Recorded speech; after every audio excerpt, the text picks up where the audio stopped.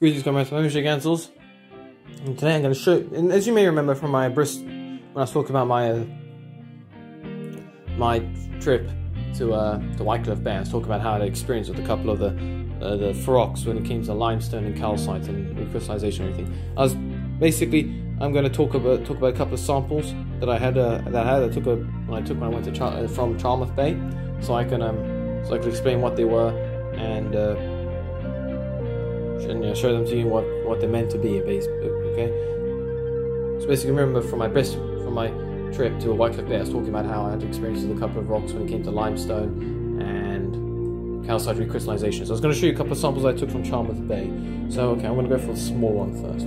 So this is a limestone rock. Doesn't look like much, right? I mean, you look at that, it doesn't look like much and everything, you know, it's a bit broken. I found this on a fractured rock, so this was lying there on top of rock ready to be broken off, and I thought, okay, I'll look at this. And I lifted it up, and I saw this. Nice, huh? So what do we have here?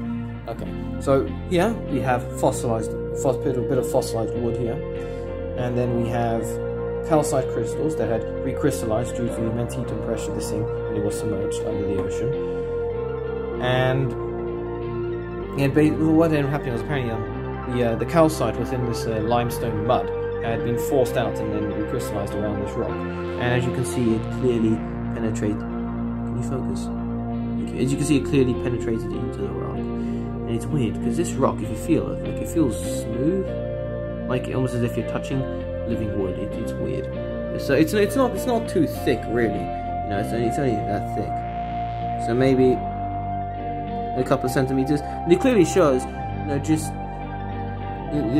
shows just how weird some of this rock stuff can be. I mean, you're gonna focus. Thank you. Well, so what happened was when I lifted this off the rock, and I saw the rest of the tree inside the rock, and I was like, wow, but it was too big to take home. And I saw the rest of this rock just extending into the ocean. I could imagine the rest of the tree was inside there. It was a very interesting trip. Oh yeah, and see the weird little bumpy thing there? Is this thing ever... This thing never focuses. Why don't you ever focus? Sweet mother natures, okay. Focus. I'll go get the light. You see that weird lumpy thing there? Okay. That there is an ammonite. Which then makes you very curious, because basically this ammonite's like somewhere inside this section of rock here. It makes you very curious. Why is there an ammonite buried right next to a tree in a rock, right? Obviously there had to be some kind of flood event which washed up all these sea creatures and stuff, and then one of them got caught up in this limestone mud with the tree, the unfortunate tree in this incident, and then was buried. So either this flood came along and buried everything in this limestone mud, or tsunami probably came along and then washed everything out to sea and then buried all this and then left the Charmouth Bay exposed. The next rock was a lot of fun to take back home because I had to carry this. And then when I was trying to carry this here, my dad was carrying the bag that these rocks were in, and he's like, "Oh, why is this bag so heavy?" He opened this whole rock and I was like, "That's why." This thing is like, it's heavy. It's maybe a kilo.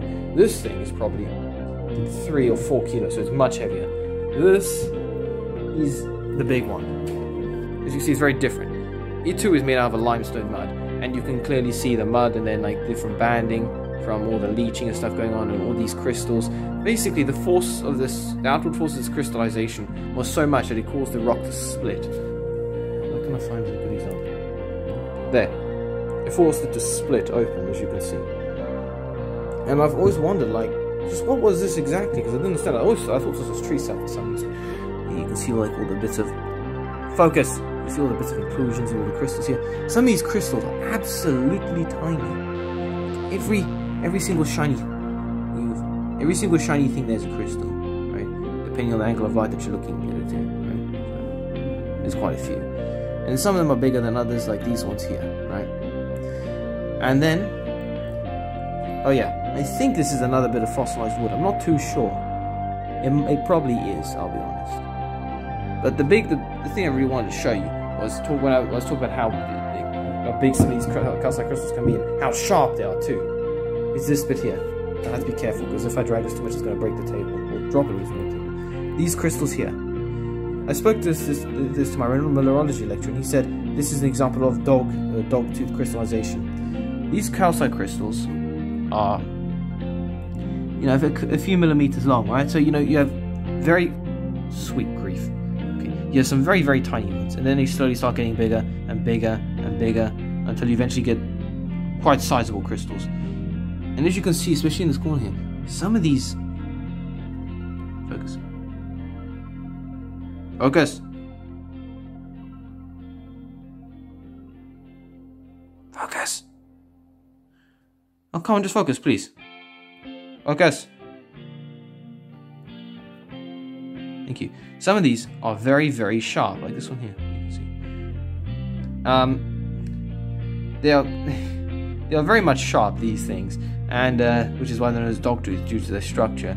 You really don't want to poke one of these in the, you know, when you try to pick it up, because it can really hurt. And I actually did try and like feel out how sharp is this, and I can just by feeling that I can feel how sharp that is. I mean, in respect to my finger, right? You can see just how sharp, just how thin and pointy some of these crystals are. And dog tooth crystals are, you know, they're interesting to look at. They're a lot better than just plates or lumps of rock or lumps of crystal or anything. Let's just try not to get into this thing's shade. Yeah, so you have all this crystallization occurring along this line here. Sometimes like here, they meet up and then you don't really feel anything.